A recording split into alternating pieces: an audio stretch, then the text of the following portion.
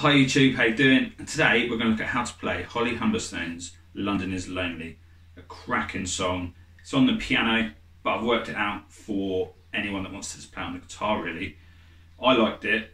I'm not great on the piano, so I worked it out on the guitar and I'm just going to show you how to play it. If you want me to do any more of her songs, let me know in the comments. If it's helped you, hit like for me. And she's just won a Brit Award as well, so check out her music. Incredible talent. So we're going to start off with the chords: E minor, G, C to D5. I'm taking normal D, I'm taking off the middle finger. I think that's how it sounds. The easy way to play it's like this.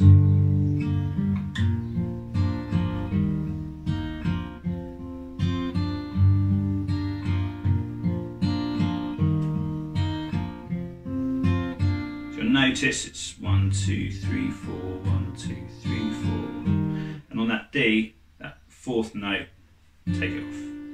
Listen to the record or listen to the song, it changes chord on that last note.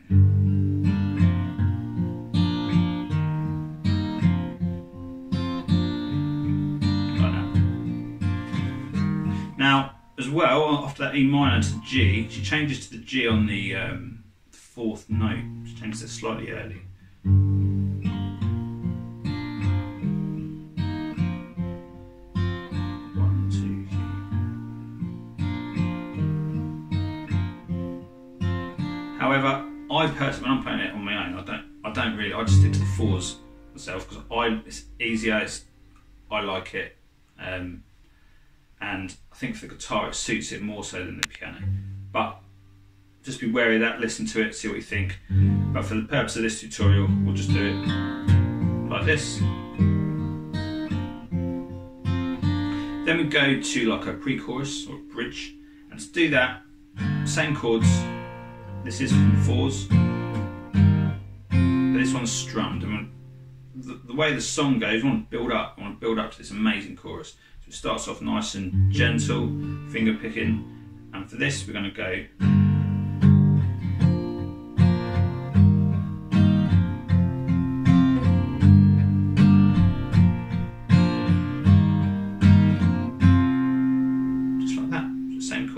Same sort of beat, and I'll palm mute it a bit myself, so rest my palm on those strings.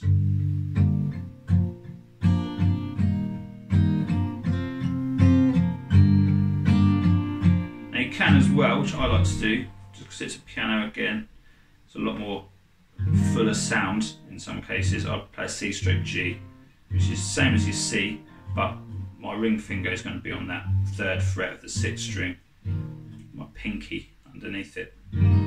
So it's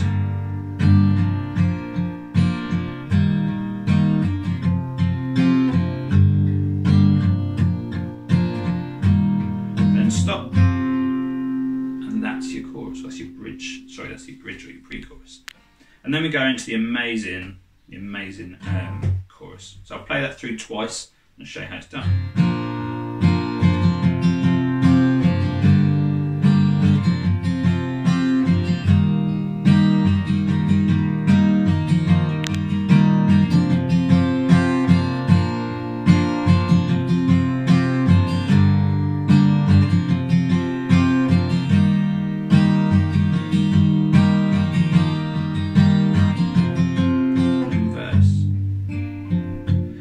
So we've got G to D. Now each of these are 2. 1, 2 to D for 2, to E minor for 2, to D for 2. I'm going to C for 4.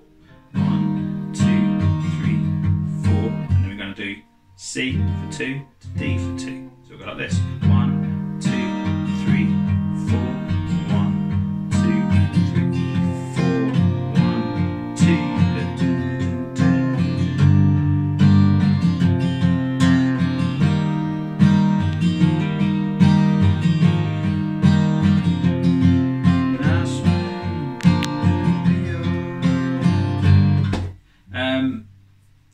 Yeah, the strumming pattern for that is down, down, and on this bit is down, up, down, down. So it's 1, 2,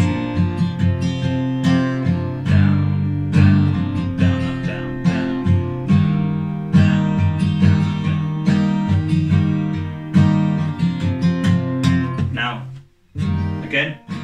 sometimes play this, C straight G. Again, it's your preference. I also, if you might have noticed, do a hammer on, just to mix things up a bit.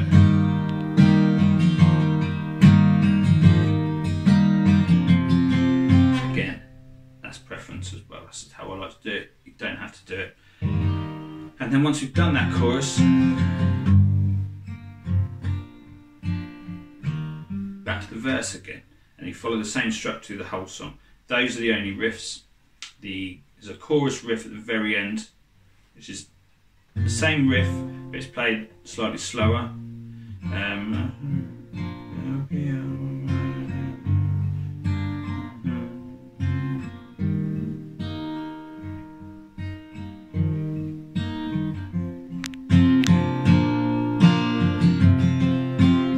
Those are the riffs. Listen to the song, play it how you want to do it. Just enjoy it, enjoy the song. That's what the tutorial's for, so that you can play the song essentially. If you've got any more requests for me, let me know below. Any feedback's always good, and just enjoy Holly's music. Cheers.